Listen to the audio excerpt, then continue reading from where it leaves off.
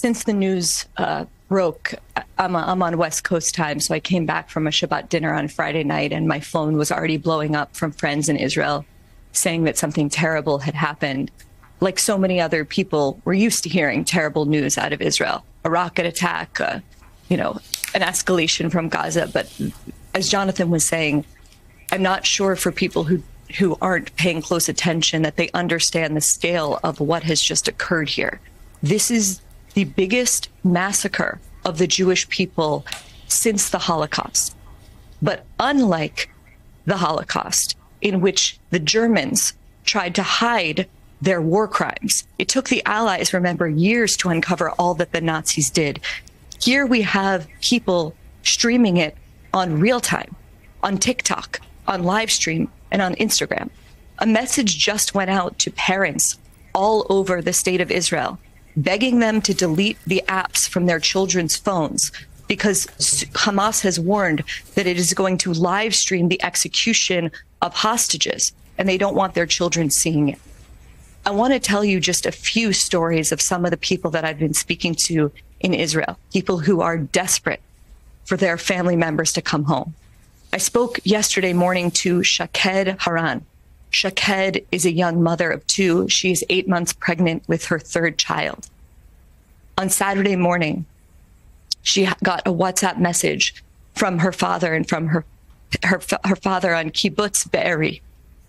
They said that they were in trouble, and they said that they loved her.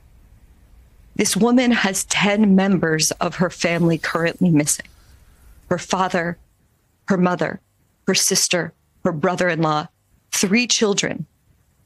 3 children under the age of 10 are missing. The reason they know that they have not been killed is a friend of the father's kept calling his phone hundreds and hundreds of times.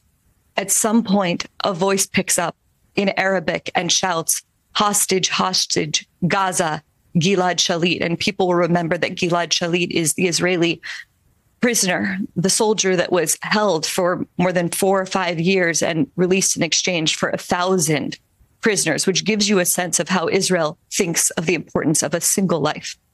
Another mother I spoke to, she asked that she remain anonymous because she is so scared that if her name is in public, it will make the lives of her children who are held hostage even worse.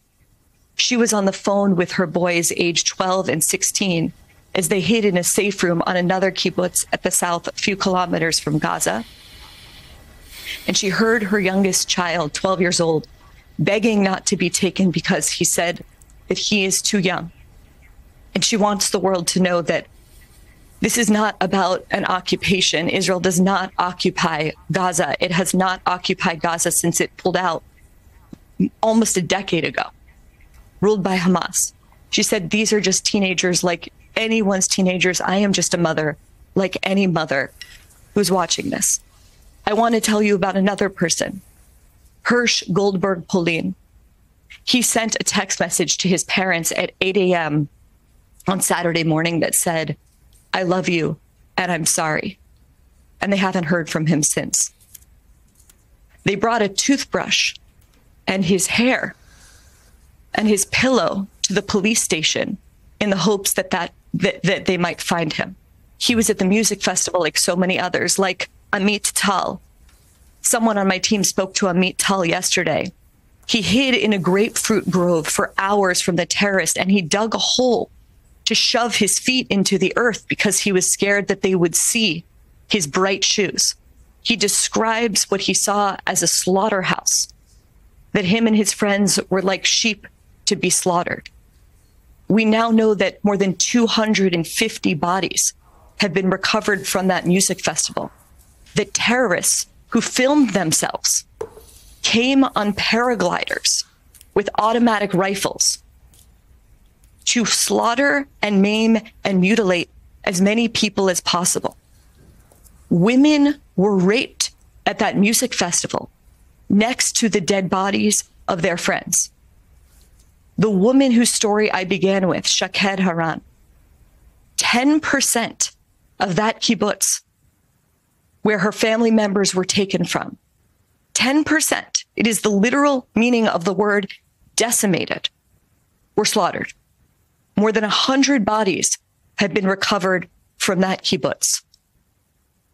I want to emphasize what Jonathan was saying before. This is not a situation with two sides, with militants versus an army.